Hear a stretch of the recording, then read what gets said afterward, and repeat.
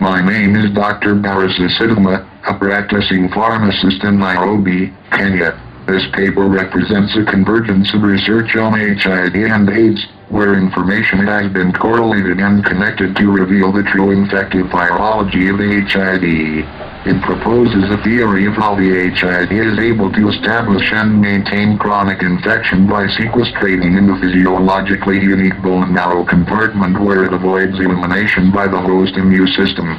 From this safe haven it continuously reinfects the general circulation until such a time that the immune system is overwhelmed, thus causing AIDS. The theory also proposes that the human immune system can actually eliminate the HIV in the absence of the sequestrated reserve infection in the bone marrow.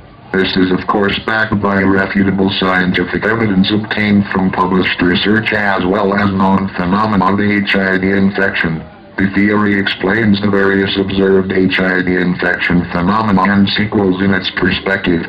Now if this perspective is true as can be shown, then it is possible to focus research on the critical step of viral sequestration to develop interventions that can lead to radical cure. This also will open a whole new frontier in related research that can potentially rewrite human physiology and provide tools for tackling other challenges in medicine. If this is achieved, then we see the birth of a brand new branch of scientific research, that of convergence and correlation.